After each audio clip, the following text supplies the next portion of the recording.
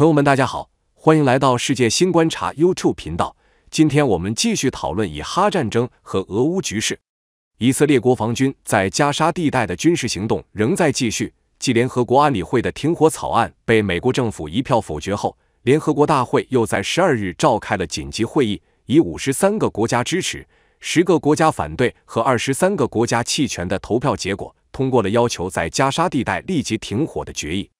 不过，正如俄乌战争爆发后通过的多份要求俄罗斯立即无条件退出乌克兰领土的联大决议，俄罗斯完全不予理睬一样，以色列也绝不会响应这样的决议。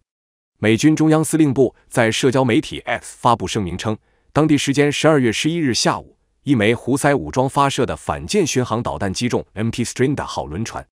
当时船只正经过东非和阿拉伯半岛之间的曼德海峡。Stranda 号货船悬挂挪威国旗，装载石油产品。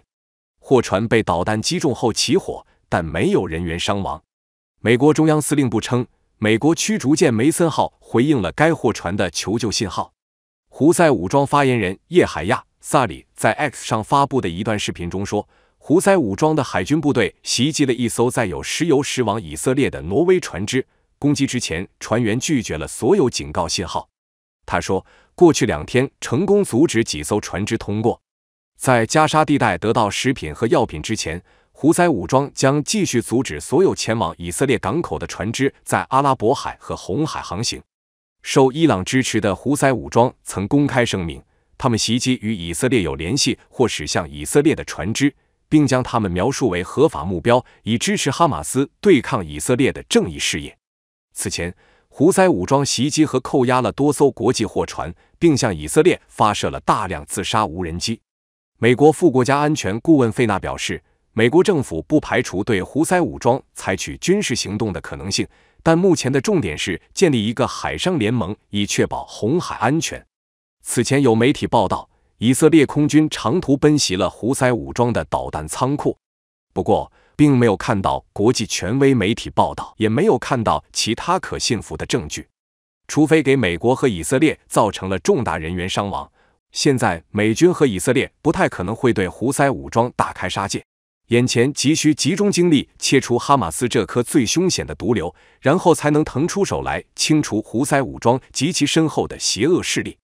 当地时间12日，以色列国防部长加兰特透露，以军除了在加沙地带的地面上展开军事行动之外，同时也在该地区地下开展搜寻工作，寻找哈马斯的掩体、作战室、通讯中心、弹药库和会议室等设施。多家美国主流媒体报道，以色列军队12月12日开始向哈马斯地道里灌水，这样做可能对人质带来灭顶之灾，因此引发全球舆论关注。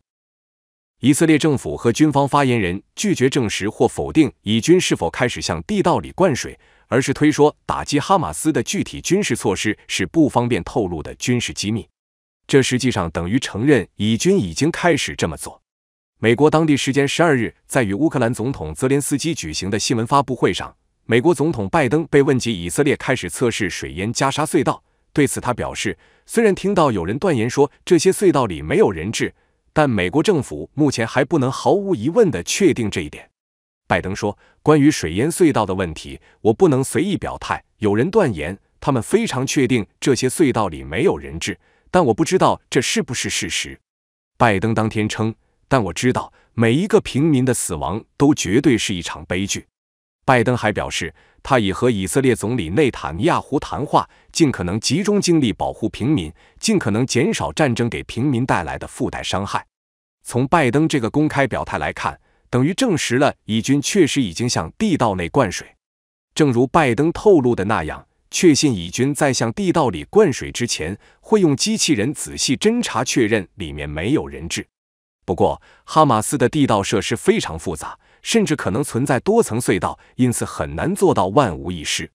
以军这样做，说的残酷点，相当于不再受哈马斯手中人质的要挟，决心以最小代价来彻底铲除哈马斯。向地道内灌水固然会威胁到目前哈马斯手中仍然扣押的137名人质的安全，但牺牲几十名或100多名可能活着的人质生命，可以消灭地道里数以万计的哈马斯和其他巴勒斯坦极端组织骨干，避免带来数以百计的以军官兵的伤亡。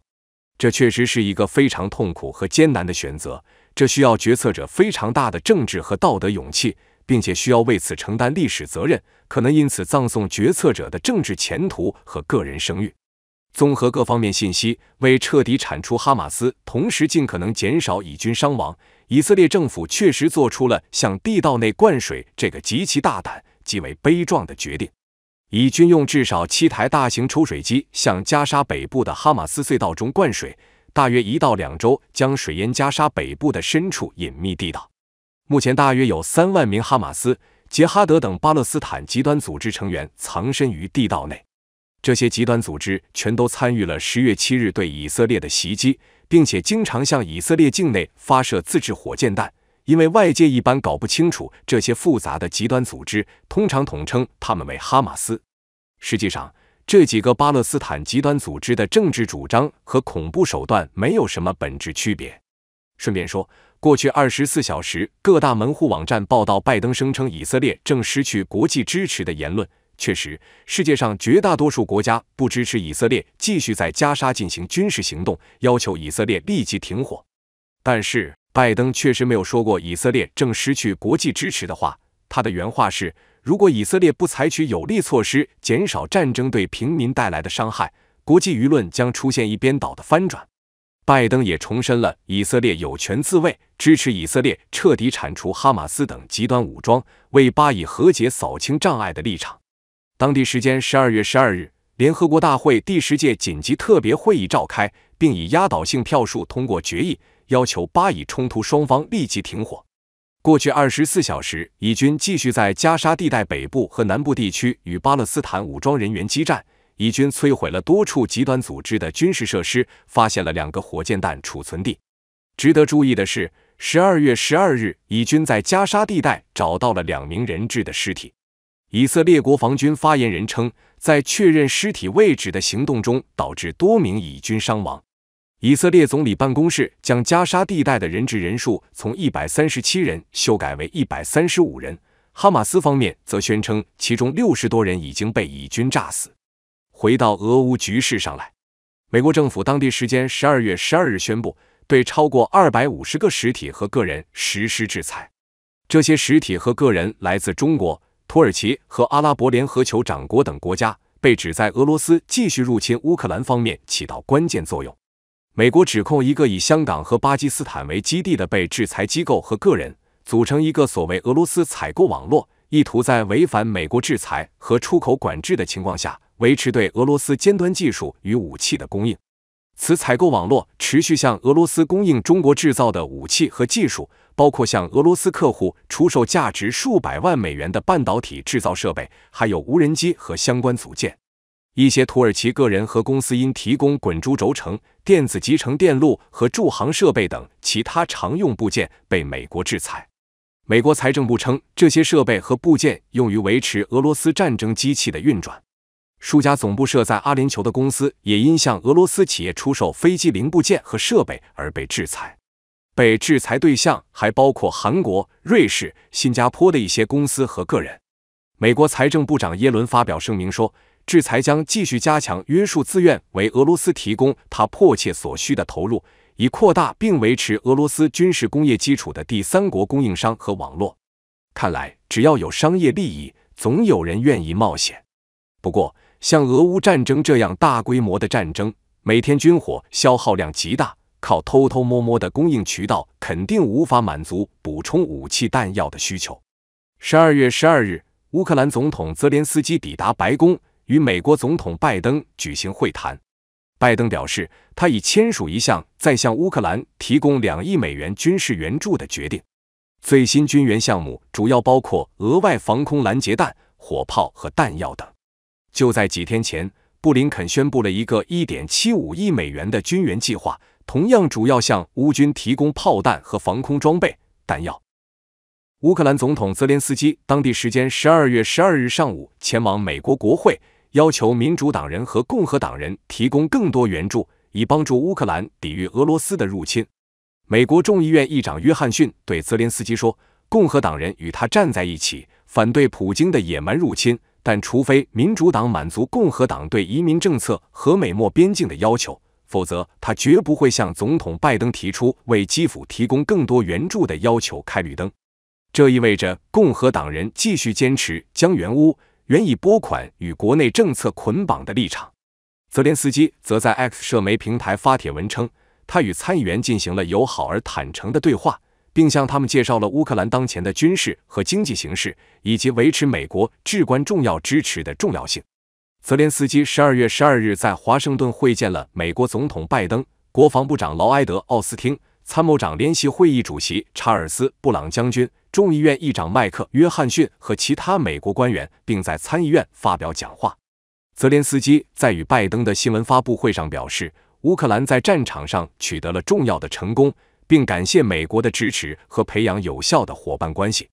泽连斯基还会见了美国多家军工企业当家人，讨论乌克兰与美国联合生产火炮、防空系统和弹药问题。除了美国，西方阵营中坚定支持乌克兰的一些国家拥有强大的军事实力和综合国力，比如欧洲4个工业大国英国、德国、法国、意大利，除了核武器不如俄罗斯，其他都有碾压俄罗斯的实力。亲乌人士担心西方阵营停止对乌军援是有点杞人忧天，亲俄人士指望西方阵营断绝对乌军援，让俄罗斯赢得战争，则纯属痴心妄想。美国情报部门12月12日与国会分享了一份解密的评估报告。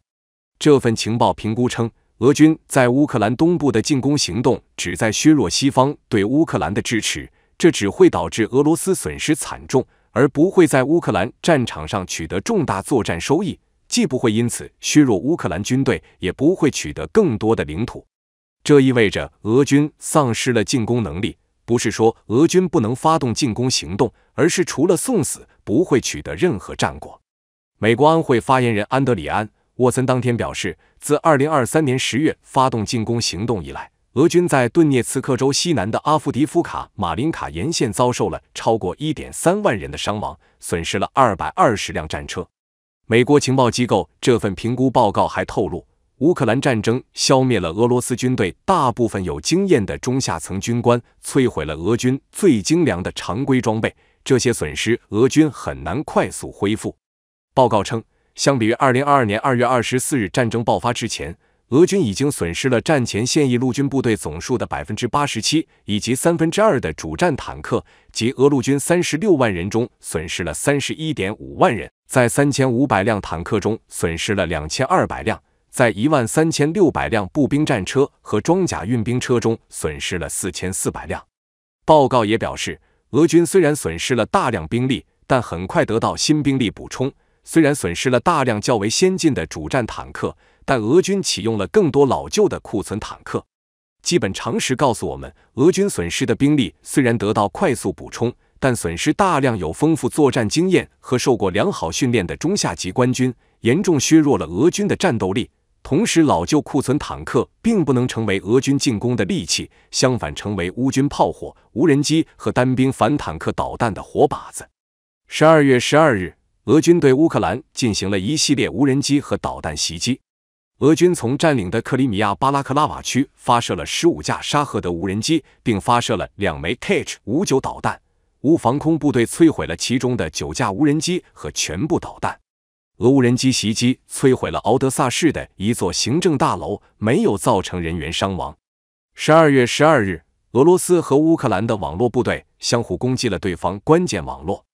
俄网络特种部队对乌克兰移动运营商 Kyivstar 的网络攻击，造成该运营商网络中断，不过没有对用户个人数据造成破坏。这次网络攻击中断了 Kyivstar 在乌克兰的全国漫游服务，影响到乌克兰2家主要银行 Privatbank 和 Askov-Bank 的自动取款机，利沃夫市的路灯，在基辅州、苏梅市和伊万诺弗兰科夫斯克州的空袭警报系统，以及里夫尼市和蒂涅博罗市的市政热线。乌军情局当天宣布，其下属网络战单位对俄罗斯联邦税务局进行了一次成功的网络行动。据称，侵入了 FNS 的中央服务器和遍布俄罗斯、克里米亚的2300个区域服务，消除了允许俄罗斯税收系统数据库运行的配置文件。俄罗斯当局试图恢复 FNS 已经4天，但没有成功。从俄乌双方的说法来看，显然是乌方对俄罗斯发动网络攻击在先，然后俄方实施了网络攻击报复。看来，俄乌双方的网络部队都是高手，都找到了对方重要网络的安全漏洞，并成功实施了网络攻击。根据乌克兰国防部门的统计，俄乌战争爆发第658天，共有850名俄军死亡，俄军被摧毁18辆坦克、15辆装甲车、12辆油罐车和后勤重载车辆、6套特种设备、3门火炮、10架无人机。